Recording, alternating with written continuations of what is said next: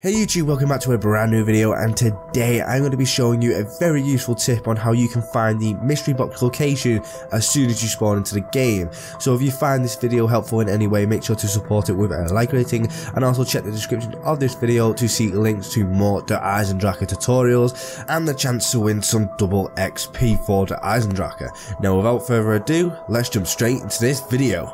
Okay, so this trick is very useful for when you want to set up for a high round game of zombies, and obviously you would like to get a good weapon from the box as soon as possible.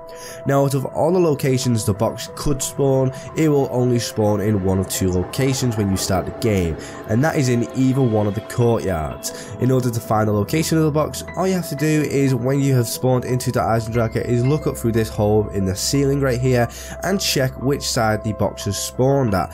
As I said earlier, it could either spawn in the courtyard by double tap or the lower courtyard by the bell tower.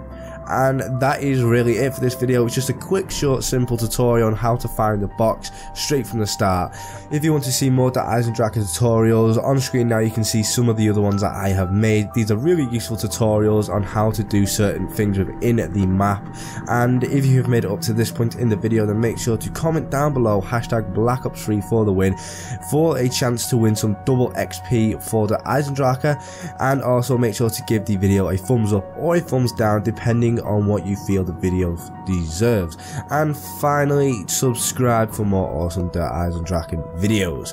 And that is it for me, guys. I hope everybody out there has a fantastic day, and I shall see you all in the next video.